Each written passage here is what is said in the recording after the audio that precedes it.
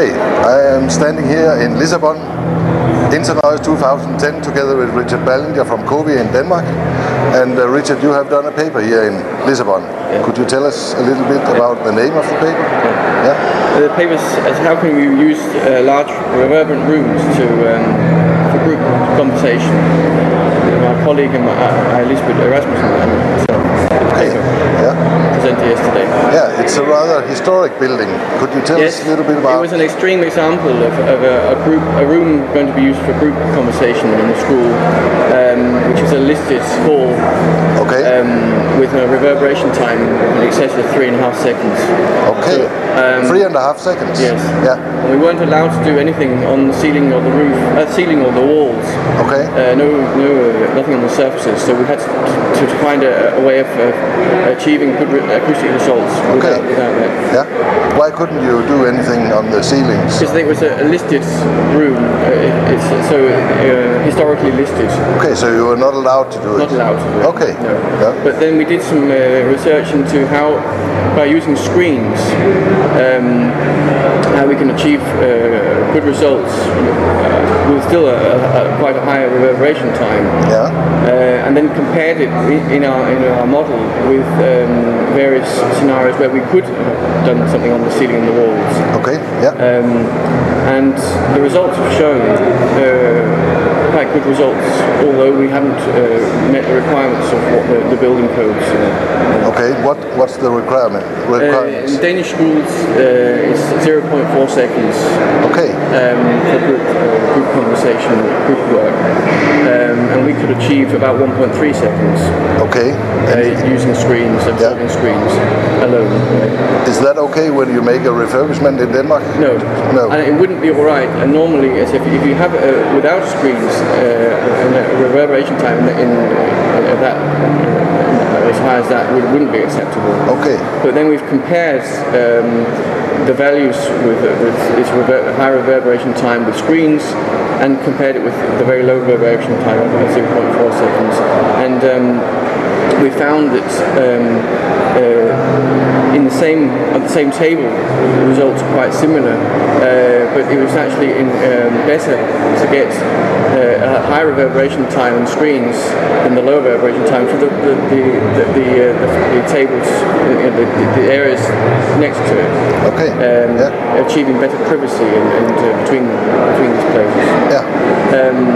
Our main problem has been trying to find out how much background noise has been when people are speaking. There are other issues in that, apart from the acoustical treatment of the room. But another thing we've compared with speech intelligibility. That's been the main factor we've been using, because of course the reverberation time we couldn't really adjust that anymore than by using the absorption screens. And then we've looked at other parameters such as clarity, clarity C50, and definition. These alone, they don't compensate for background noise problems, which has been the big issue here. Yep.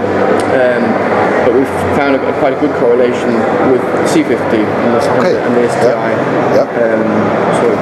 So there are other things than the reverberation time that is important. Yes. Yeah.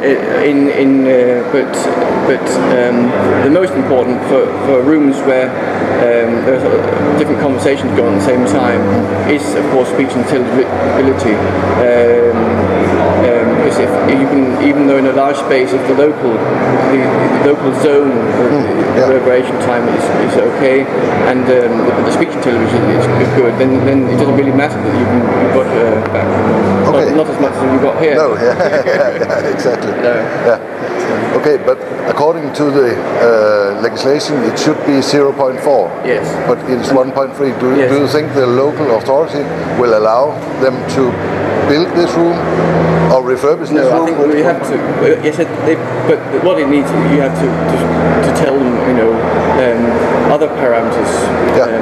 I think there's should be a lot more focus about speech intelligibility and the lower, the more subjective experience to reverberation, EDT for example, locally, and this could be in a lot of large spaces where you've got sort of group work areas, or it could be office areas where you want a sort of a little space where to talk, where you can't get a very, very low reverberation time, but you can make locally sort of screens or absorbing areas locally and achieve good results. So what you're saying is actually when you have these kind of problems, these kind of rooms, you can achieve good conditions even if you have a high reverberation time. Yes, of course. I mean, it can't be. You've got to do something with the reverberation time. Okay. Yes. Would it be better if you had acoustic ceilings or wall panels together with the screens? Yes, of course. If you could do that, that would be even better. But the thing is, if you're wanting to have privacy from actually the signal noise ratio between the speech, you're speaking at the same table or so. If it actually helps with a little bit of background noise for the poor speech intelligibility away from you. So. But generally, speaking, it's better, of course, to get some more option in the room, and then locally look at the areas where you can be using for speech. Is that something that often happens in Denmark, that the architecture is winning? Yeah, of course we have to work with the architects and design buildings so that they're going to work. But it's in schools where you've got a requirement of 0.4 for group work. That would be very hard to achieve in very, very large open spaces, which are quite popular and also good for group work. So by using those large spaces and achieving good results, doing good things locally in the areas for the group work, is a good idea. Okay. Then could you tell me, if you had an unlimited budget for research, what would you like to do? Of course, testing. We haven't, with our paper, we haven't been able to do measurements. So all this has been modelling experience. We have experience with other projects, of course, but